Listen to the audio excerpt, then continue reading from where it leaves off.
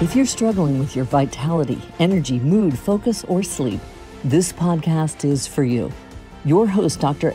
Tsung, ER doctor and aerospace flight surgeon, will help you reach for the stars and remove the barriers or blockades that have been holding you back from living your best life. If you've been challenged by your health, relationships, or productivity, then it's time for a breakthrough. So here's your host, Dr. Tsung.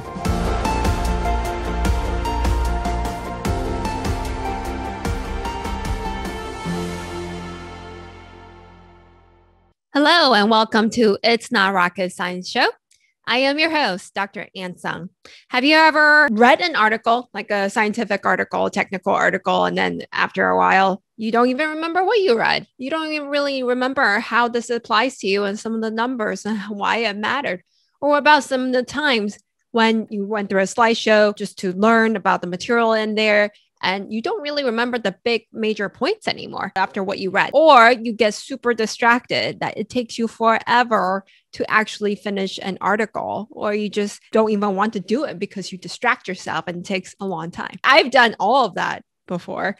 And so this episode, I want to discuss the tools and techniques that I have learned from Jim Kwik. He's a speed reading and memory coach, and what I use to actually speed read technical articles or any sort of slideshows or anything that requires memorization for me to get through it really fast with deep focus so that it can be retained in your memory so that you're not wasting your time reading it or spending time studying something. So let's go ahead and dive in. In regards to speed reading, there are a few techniques that I use.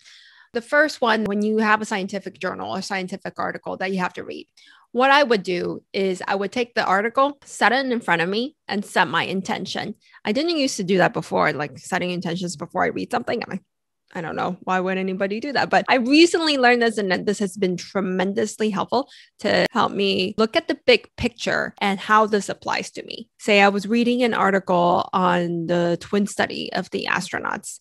And so I would go in there and set my intention before I even begin to tell myself, I will absorb the important information that I need. I will be able to pick out what pertains to me, what matters to me as a flight surgeon.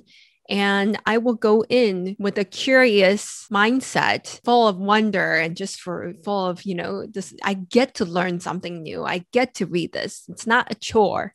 A lot of times we don't want to read it because we feel like it's actually hard and it's a chore. And we read like the abstract and then we read the intro and then we start distracting ourselves. One tip we have discussed in prior episodes, put your phone away out of your office or out of your desk.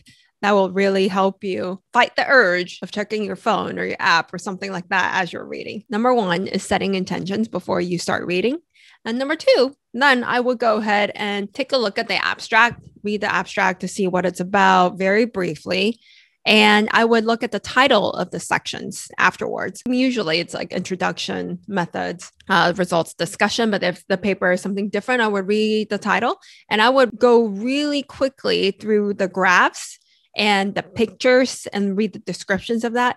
Very often I find that if I can read the graphs and the photos and understand the descriptions, it already has helped me tremendously in understanding the paper. A lot of times the text is just, more detailed description, the text description of the graph. And the graph, because we're visual people, we're visual learners, and I talk about later how memory is more solidified when you have some sort of visual imagery. When we look at the graph already or any photos or any sort of imaging like CT imaging, MRI imaging, it already helps us learn the material. It already primes us before we even start reading the article. So that's what I would do. First, I would set my intentions. Second, read the abstract. Third, I would go through the title or any subsections, read through the graphs, any images, descriptions of that, pick out very, very quickly through the text, very quickly, go through any like repeating words that's jumping out at you, like, the telomeres keep coming up, or the IC intracranial CSF volume keeps coming up. This was another paper that I read, or white matter, gray matter, anything that you've kind of pick out from the text that keeps repeating. And the next step would be you would come up with questions that you would like to answer from reading this article. So this is before you even start reading the article. Because you have picked out those repeating words, you could say, okay, how do the telomeres change as a result of the study? Or what are the results or the changes in the CSF volume and how does it pertain to the astronauts or any clinical significance from that? Or perhaps if you are reading some sort of article that has to do with stroke and intracranial hemorrhage or bleeding in the brain, and you read to yourself, well, okay, so what's the percentage of that? And what were the complications from that or the death rate from that? Or if you're just simply reading something, flight rules is something that I've been reading quite frequently. And you can say to yourself, well, okay, after I read this, something on the solar arrays, are there any hazards of the solar arrays on the International Space Station that could potentially affect human beings? So again, when you have the questions ahead before reading the articles, your brain is already primed to look for those answers within the articles and make sure reading, the actual reading itself, much more purposeful. And it's so much easier to pick out those answers as you read. So come up with those questions. And then the next step is that you will actually read. But what you will do to help you to be indistractable is that you're going to get a visual tool or have a visual marker. So I usually use a pen. You can use your finger. This is the way you may have been taught to read when you were little, to kind of follow the words with your fingers. And what this does, I would use a pen and read very, very quickly. Like I go pretty fast and I don't read from margin to margin because I've been using speed reading techniques for quite a while. I go from like away from the margin to the other end. So basically I only skim the middle part. And you can see that after you train for a while, that your peripheral vision will usually catch the margins of the text. So I use a visual marker and I go really quickly from one end to the other. Again, not fully from one side of the text to the other, but I leave an inch off from each side. And I just go very, very quickly. I'm reading because what this does is that it prevents distraction, because a lot of times your eyes will wander off the text and you're like, oh, which sentence was I on? And then you have to go back, find your place, and then refocus again. So that takes attention away. And every time it takes attention away and you have to refocus, that takes up even more of your mental bandwidth. So if you have a visual marker with your finger or with your pen, then you'll find that you're less distractible and you're actually following the text quicker. And that's one tip on how you can speed this process up and also be hyper-focused at the same time. And remember to listen to some sort of neuromodulating type music while you do this. That can help the process of focus even better. So now, after you finish reading, you'll find that a lot of times you are able to pick out the answers to your prior questions. If you asked, how does this affect me? How does this help me? You'll be able to pick those out. And it just makes the whole entire reading process much more purposeful. And so when you finish all of that, then you would summarize in your own words. Or if you're taking notes, you would type out what you remember. Don't try not to refer back to the article or the material that you're reading. And it's even better if you handwrite it instead of typing it. But if you can just go from memory, resist the urge or temptation to look back, and then write out what you have remembered, any sort of key points, key results, the summary. And then later on, you review all this and you ask yourself, so after I have read this, how does this pertain to me? How would I change my practice? So what information would I tell my patients from this article? How would I say, if I'm reading an article, like even a book, actually, I've been reading a book on real food, fake food, and finding out of all of these brands or a lot of like manufacturer sellers, restaurants who are charging you for fake things or olive oil being cut with grapeseed oil. Okay. How would this affect my purchasing habits? I will look for olive oil bottles now with country of origin and also the harvest date. And say, if I am looking at the telomere changes in the astronauts in the twin study, okay, so it doesn't really affect my practice right now, but what am I going to be looking for in the future? What type of studies would I like to see? And what implications does that mean for the astronauts right now? Like perhaps they would be able to use certain sort of what they call countermeasures or mitigation strategies to help them in exploration missions. So I hope that helps in terms of speed reading technical articles. Again, just to summarize, number one, you will set your intentions. You are not having to do this. I don't need to do this. Really, honestly, it's not forcing you to do anything. So number one, I would take the have to or need to out of the vocabulary and change it to, I get to do this. I get to be in a position to learn this. I get to be curious. Set your intentions. And then you would read the abstract. You would read through the subsections, pick out any repeating words or terms, or maybe in terms that you're not familiar with. And then you would ask questions. You write down the questions that you wish to answer by reading this article. After that, you actually read the article with visual markers, like a pen or a finger on the text, and just go through it. What will really help is also to set your 25-minute timer, Pomodoro timer, where you have a work cycle for 25 minutes on a kitchen timer, preferably not a phone because you get distracted. And you do not stop reading or finish this task until 25 minutes is up. You cannot distract yourself. And then after that, you actually read it. You would summarize in the points that you read in your own words and try to do it from memory. Write it down on a piece of paper or notebook paper, because the handwriting itself actually helps you memorize it, of course. And then at the very end, think about how this affects you, your habits, your mindset, anything that you would like to read, any changes you would like to see. And I think you'll find that that process makes the learning much more enjoyable than the usual just, okay, I have to read this. And okay, I'll just go from abstract, read the abstract, and then maybe I'll just go line by line and distract myself with the phone or distract myself with the email or internet because this is so boring. I'm so tired. That's happened to me before as well. And a little bit about memory techniques, because after you read the article, you kind of want to remember the points, right? You don't want to just, lose it, even though you've already done a lot of work making this reading purposeful, making this learning purposeful. You want to come up with a way to remember what you have learned.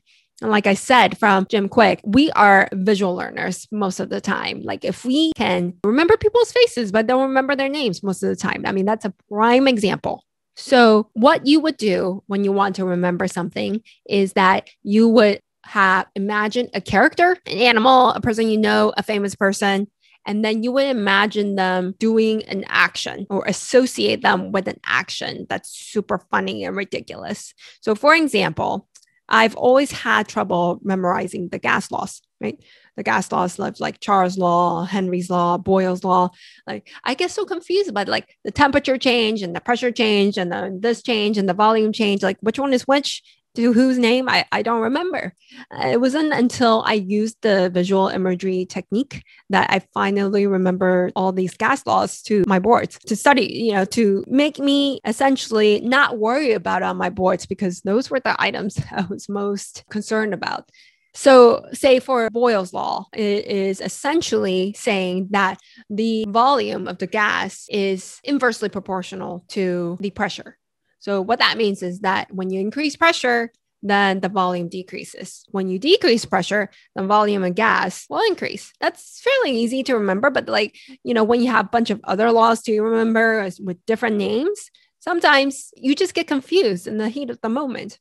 So what I told myself was that close my eyes and I imagine this boy, which relates to Boyle's law. So this boy is actually a pressure chamber. Okay. And I am imagine myself on the handle, the crank of the pressure. So when I increase the pressure of the crank, this is all imaginary in my head, I can see that the boy in the pressure chamber is screaming. And he's screaming and like yelling and shrinking to like a super, super, super tiny person and just saying, stop, it hurts. And you have to make it really ridiculous and crazy. And you preferably, if you have sort of smell associated with it or imagine anything like auditory, you'll remember even better. And then so he's screaming. And then so I was like, okay, I'm going to turn the crank handle back and decrease the pressure.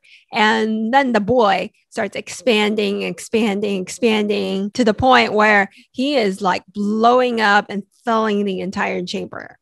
So if you can actually imagine that with me, it's super ridiculous, right? And the funnier you make it, the more ridiculous you make it, the more you remember it for a long term. I made that imagery up probably a year and a half ago, and I haven't had to go back to study the Boyle's law since. And then the Henry's law is about how the proportion of gas, the amount of gas that's dissolved in the solution is proportional to the pressure of that gas over the solution. So what that means is that when I'm trying to remember, it's essentially what the Coke can is, right? When you open up a Coke can, there's less pressure now. And then so all of those CO2 and bubbles start forming and it starts going up. And then so what that means is that when I imagine what I want to remember, Henry's law, I would remember like Sprite bottle or Coke bottle and like a 2-liter bottle. Just imagine this with me. And then I imagine a giant hen that is sitting over the top of the bottle right now. And I am pushing that giant hen into the bottle, like with my hand, like punching it and pushing it. And the hen is like screaming like bloody murder and crazy and punching in all of the gas in there, okay, with the hen. And then you can see, like, this is how I remember Henry's model. It's directly proportional to the pressure over it. So those are just my 2 examples of how I use visual imagery. Imagine a character, imagine an action, and then preferably if you imagine yourself in it, if you can add sound, smell, even taste, that would be even better. And then you can see how well this works for you, perhaps. And you do the same thing with names if you want to remember other people's names that you first met. I hope that this has been very helpful for you in terms of speed reading and memory techniques. Just to recap, the speed reading technical articles or perhaps like any slideshows, you want to set an intention, read the abstract, read the outlines, pick out any repeating words or terms you don't know, then draft the questions to yourself so that you wish to answer with this article. You summarize it then in your own words, and then you decide how this will change or affect your habits or practice. And use the visual memorization techniques to remember these points that you have learned. So associated with a character, with a ridiculous, funny action, try to imagine it with all of your senses and see how that works out for you. You can do the same thing with slideshows that you have to go through. When there are very, very long slides, you can go through them very, very quickly on the topics they're working on. It's the same tactic, same intention settings. You come up with the questions that you wish to answer by reviewing these slides and how they affect you. Okay. And then if you can just do one thing after this podcast session, just pick one thing that you have to read or have to study. And only thing you do is set intentions before it. That already changes your mindset. So after this, before you read anything, set your intentions. That's all you have to do for the first time if you want to just try this tactic out. And then if you want to keep going further, then try out some of my other tactics. Again, the habits are created by micro habits. Don't scare yourself because it seemed like a lot of steps. So a lot of times when there are a lot of steps, you just don't want to do it. Just pick one step that you can do after this. I hope you really enjoyed this show. I'm super grateful that you spent this time with me. For all the show notes, the links that I've discussed, please go to itsnotrocketscienceshow.com. And please go there because I have a free gift for you as well on there that can really, really help you with your productivity and save you time. Again, remember, everything that we need is already within us now. Thank you. Bye-bye. That's it for today's episode. Head on over to iTunes and subscribe to the show. One lucky listener every single week that posts a review in iTunes will win a chance in the grand prize drawing to win a private VIP day for a health and life makeover with Dr. Tsung herself. Then be sure to head on over to itsnotrocketscienceshow.com and pick up your free gift from Dr. Tsung. Then join us on the next episode.